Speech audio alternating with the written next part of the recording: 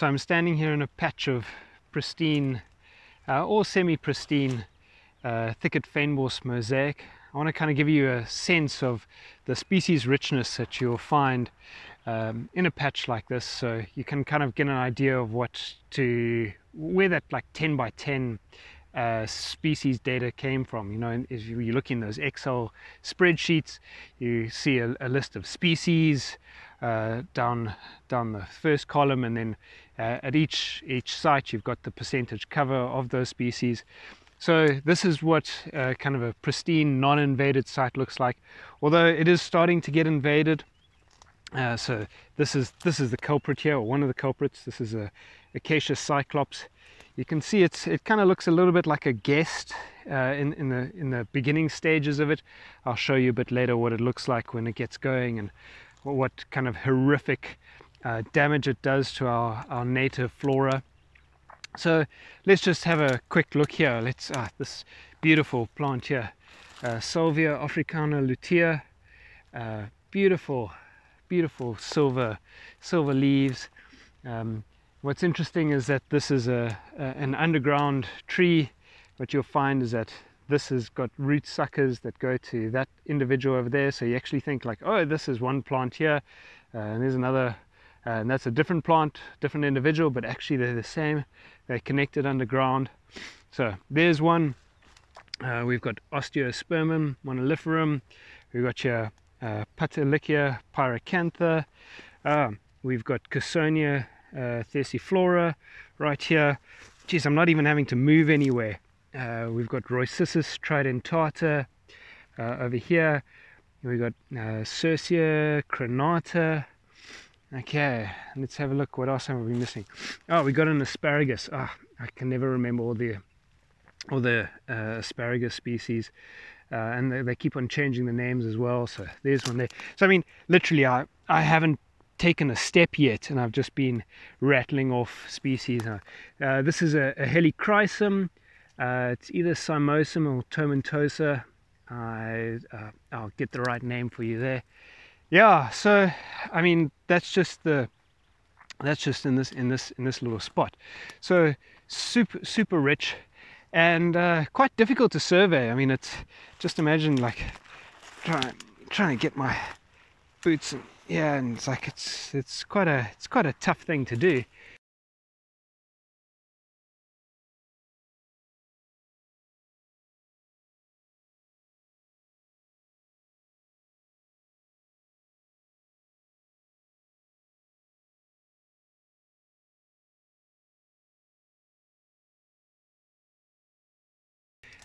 So this is more of the kind of the thicket end of the thicket fynbos mosaic, and it's quite dense, but also really rich. And if you look up on the ridge there, that is a dense invasion of acacia cyclops. We're going to get in, have a look under there, see what kind of ecological damage they're doing. But right here, this is all pretty good. This is a pretty rich system, and so you've got to kind of imagine a 10 meter quadrat, 10 by 10, where the species are then listed and the cover's estimated. It's quite a tough thing to do. You've got to kind of like really stand on your tippy toes and try and estimate how dominant different species might be. I mean, so this Cercia crenata here, you can kind of see it grows all along there, and it's even growing even further on there. So we'd put in these like tall poles, run the 10 by 10s, and then kind of go around, go through the plot to kind of estimate what's going on. Here's another species, Synancum elliptifolium. Synancum elliptifolium. I can never remember. I'll get the right name for you there. One of the ways of knowing it's a Synancum, you break it. Let me get the come on, focus there. Look at that milky latex. Classic Synancum. Synancums also always have opposite leaves, and come on, focus. There we go. They've got opposite leaves, and they're creepers. make beautiful seeds that kind of float around. Okay, well that's this kind of patch. I hope you got a bit of a feeling for what this vegetation now looks like in terms of at least the thicket end of the Dune fynbos-thicket mosaic. I'll find another spot that kind of looks more on the dune-ish end of this vegetation. Here's a section that's a little bit more fynbosy than thickety. So we've got like Felicia echinata in the daisy family. This is a reseeder. Passerina. I can never remember which Passerina species it is. I'll get the name there. Yeah, we got some thicket elements here as well. This is Olea exasperata, but this is a Dune endemic, also an underground tree. You'll learn a lot about underground trees in my module. I'm infatuated with them. Scudia mertina. Looks like this nice, beautiful, kind of luscious tree, but then it's hiding these like vicious thorns. Ow! Come on. Let me see if I can. Yeah, do you see that? Yeah. So you kind of go up to it thinking, nice cuddly plant. It's hiding a whole bunch of thorns there for you. Here's an Indigofera. We've got an Indigofera down here. Hey, come on, please focus. There we go. Let's get a money shot of the Indigofera. I wish you were here to smell this. This is Agathosma piculata, the garlic buchu. You crush it. Oh man, always smells so. Gives the felt this like distinct smell. I can always tell when I'm in the Dune fynbos, because you kind of get a whiff of this when you're walking through it, and you could put me blindfolded and if I walk through this vegetation, I get that smell. I know exactly where I am. So distinctive. We got Metallesia muricata here. Yeah, why am I like rattling off all these names to you? Just because I want to like just get into your heads that like just in these small little areas, so much richness, so much diversity. Just to like keep in mind what we're gonna see when we actually get to some of the invaded sites, which look exactly like this. Yeah, here's a Salago. Yeah, beautiful. Look at that beauty. More of that Felicia. Yeah. We've got a Helichrysum over there. I think that's some mosum. Oh geez, I'm getting hay fever out here because there's so many things that are flying. It smells amazing. I wish I could like bottle it and send it to you to kind of get an idea of what it's like to be out in this landscape right now. Okay, so anyway, this is a little bit more of a fynbosy bit. We got a lot of reseeders here. That Agathosma is a reseeder, the Felicia is a reseeder, this Passerina is a reseeder, and you're going to learn about reseeders and resprouters in my module. So just kind of keep those terms in the back of your mind, like what's he talking about? Reseeders, resprouters. You're going to learn. So this landscape burnt about about 2017.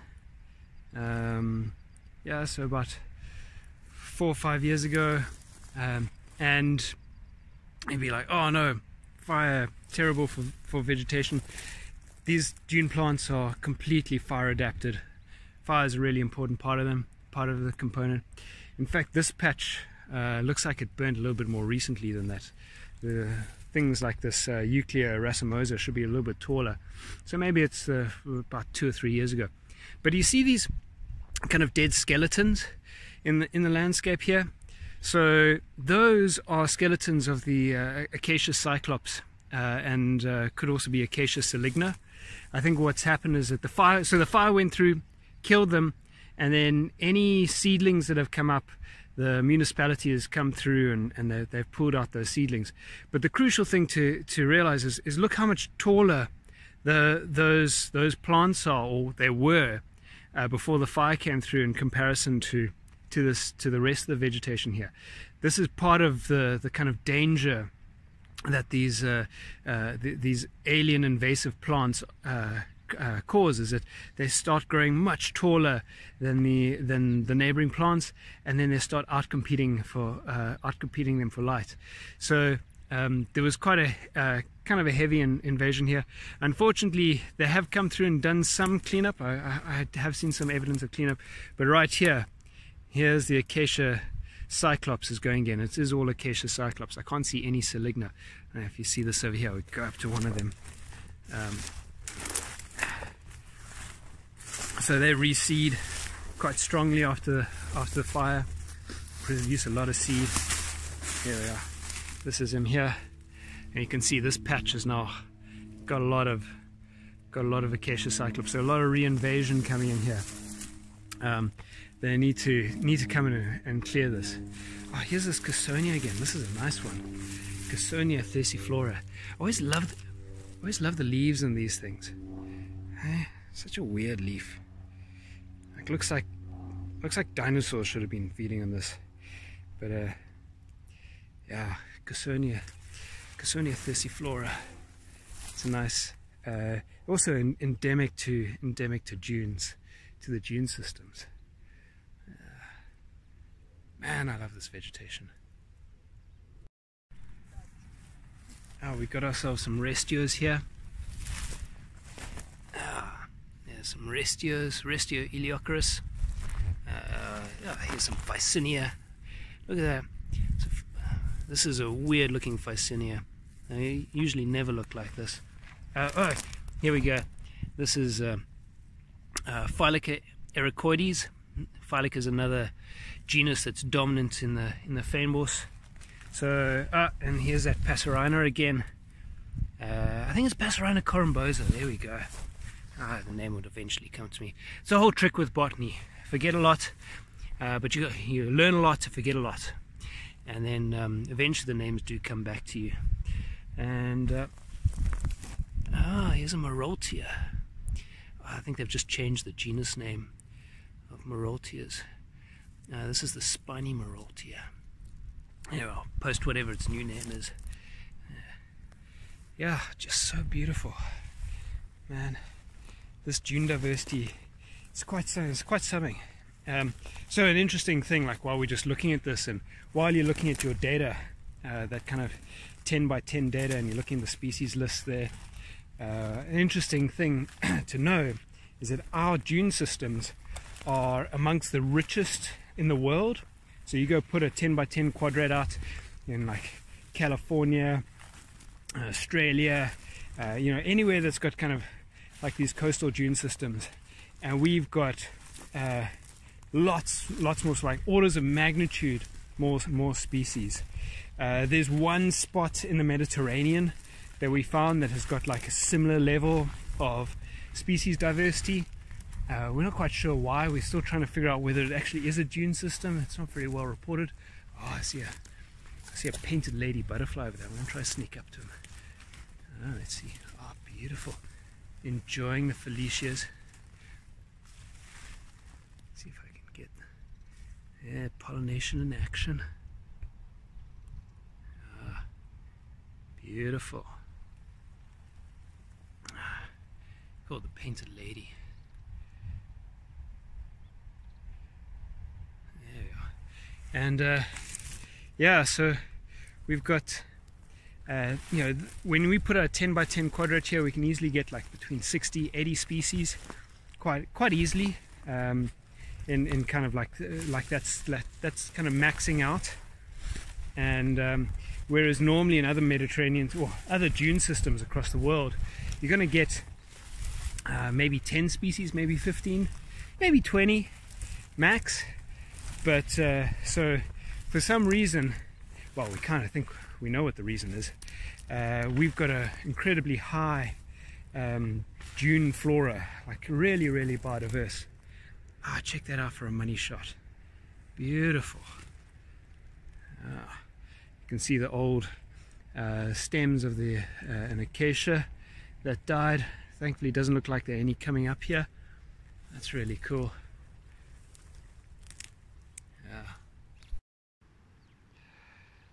Yeah, so why are these systems so much richer? Oh, there's another species, Rapania gilliana. So there's one kind of rammet there, above ground rammet. There's another one over there. There must be another one. Ah, there it is over here. Yeah. So there's another one over here. Okay. And we should be able to track them for like a good 10-20 meters. So Rapania gilliana kind of can grow up to about 1 meter in height, and then but doesn't, it stays fairly stunted. Its sister species is Rapania melanifloris, which, if that name means anything to you, you'd associate with forests. It's like a 10-meter tall tree. And here, the sister species is shifted into dunes, and it's now growing like super low. And actually, there are branches, underground branches, that connect all of these. So this, instead of growing super tall, like the trunk actually kind of has sunken down, grows under the ground and pops up. And so you can get them growing and branching for like many tens of meters. We don't quite know how far they get to. Oh, look at that. See there's a bee. Serious pollination going on today. Oh yeah, why is this so rich? Why is this dune landscape so rich? Well, actually, for most of the last 2 million years, we had a landmass the size of Ireland, kind of the size of Free State, that was off our coast. When South America pulled away from the African continent, it kind of tore some of the continental plate and made this really low or shallow Agulhas bank. I'm sure you kind of remember the Agulhas bank from geography days. But when glaciers suck up all the water into the polar ice caps, sea levels drop, and then we got all this new land surface area, massive land surface area that goes out. I think they say something like from Cape Town you would have had to walk 200 kilometers during an ice age, 200 kilometers directly south to be able to get to the beach. Cape Townians would have loved that. And so we would have only had to walk about 3 or 4 kilometers, just because the way the configuration of the coastline. Oh man, just look at the diversity here. It's so beautiful. Man, this is gorgeous money shots. Anyway, we had this massive land area. So the last like 2 million years, during all these glacials, remember the last 2 million years, more than like 90% of the time was spent in a glacial phase. These kind of warm interglacials that we're at in the moment are a bit weird. Here's another dune endemic. This is, remember the Fabaceae? It's an Aspalathus subtingens. Yeah. Anyway, back to why we got all this species diversity here, is because we have this massive land area, and of course it's going to be covered mostly by marine sands. So we would have had all these dune systems that would have just been all over the place, given this massive open area. Check out, look at this. Here's the restio again. Beautiful, popping up in there. So we would have had this massive area of dunes for all of the kind of more terrestrial species, or like more inland species, to kind of come and kind of invade and speciate on. And so what's then happened is that subsequently we had this large area for speciation to house this large number and diversity of plants, and then as the sea levels have kind of increased and the land area and the dune areas receded, we've had all that species diversity kind of pushed up against our coastline into these kind of dune areas at the moment. So this is really incredibly rich landscapes, and in terms of biodiversity. Quite amazing, actually. Oh, I got to show you this as well. Morella quercifolia. Quercus being the oak, so it's got an oak-like leaf. Now morellas don't normally have this, and so this is Morella quercifolia. You can see it always grows in a bunch like this. Quite dominant on dunes, but also you find it on the more kind of inland fynbos types. I just love it.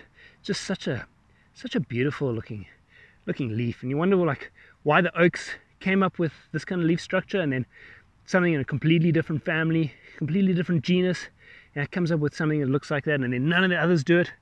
Like evolution. So weird. There's some that looks like Acacia saligna over there that's growing. You can kind of see what the natural dune vegetation in this kind of like fynbos area.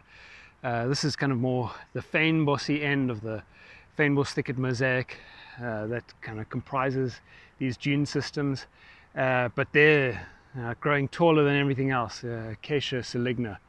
And then if we like, but what a money shot. I mean, geez, look at that's pretty beautiful. If you didn't know that, that's a kind of sign of impending doom. But then if we kind of turn around, kind of stare into the sun, you can see here's all natural vegetation, and there's the invasion front. That's the kind of mature Acacia cyclops it's got going. We're going to go and have a look under there, kind of see what kind of a plague that's caused in these landscapes.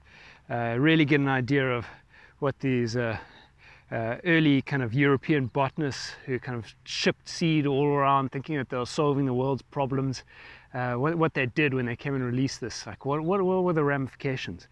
I always like what Frank Herbert in one of the Dune books says. I think it was the first book. You know, so he says ecology is the science of understanding consequences. So here these were botanists who kind of thought that they were doing something good, coming in, stabilizing the dunes, bringing in something from Australia, sending the seeds in their envelopes, an old postal system, and then just releasing them here, and yeah, it just caused a flippin' plague. Okay, I made it in. I mean, just look at this, flippin' crazy. You know, if you just think about that diversity that I was showing you a moment ago, and here I am, like struggling to crawl through. There's a bit of a cynancum kind of growing there. Here's a chrysanthemoides that's kind of set seed there. Here's something else.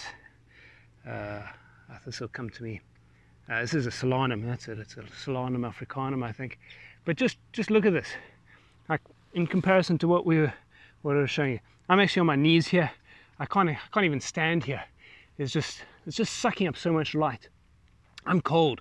I was out there in the sun, kind of sweating. I got sweat dripping down my back. Now I'm underneath this canopy. There's no light, being like all the plants underneath here being starved for light. So the only ones kind of hanging in there, they're a creeper. I think that's a cynancum, and different cynancum there. But otherwise, all the other things, you know, this should be rich in both thicket or fynbos elements. Like there's nothing here. There's actually, like, that's a understory forest grass over there. Don't know where that came from, but you know, just looking, and also the kind of nature of this. You know, just check this. This is all Acacia saligna leaves. So underneath all of this, you know, these leaves are, you know, that's a lot of mulch. There might be some allelopathy going on here, but this is, you know, the fynbos seeds don't know how to like punch up through this, and when they do, they get into this, and they've got, you know, fynbos, those fine leaves. That means they're adapted to really high light conditions, so they eventually use all their energy to punch up through this leaf litter, and then boom, into this like light deprived area, and then they just die. So, you know, the diversity under this kind of stuff just tanks, and we lose so much of our natural landscape. I'm on the exact same geology. I'm 15 meters away from a 10 by 10 where I can probably get up to 30-40 species really easily. And a 10 by 10 here, I'm going to be lucky if I get to like 10-15 species. But again, the evenness is going to be completely disproportionately biased towards this bloody acacia cyclops. I mean, you look at this. It's even creating so much light stress for its own lower branches that the lower branches don't even have leaves. Only the upper branches, you can see all the way through there. Only the upper branches have still got leaves. Absolutely. I mean, this has changed the rules of the game entirely. You don't get this much mulch at all in normal Dune fynbos. So there's even like an accumulation now of mulch. And then the other thing you also got to think about, I told you these were fire-driven systems. Just look at all this dead wood that's just standing here. This fine stuff, and it's just the fires that are going to come out of this stand are going to be way greater than the fires that we're going to get outside the stand in the fynbos. So if you've got this near any human infrastructure, there's a good chance that your fire is going to get out of control, and it's going to be incredibly hot and could really harm infrastructure, even like potentially take some lives.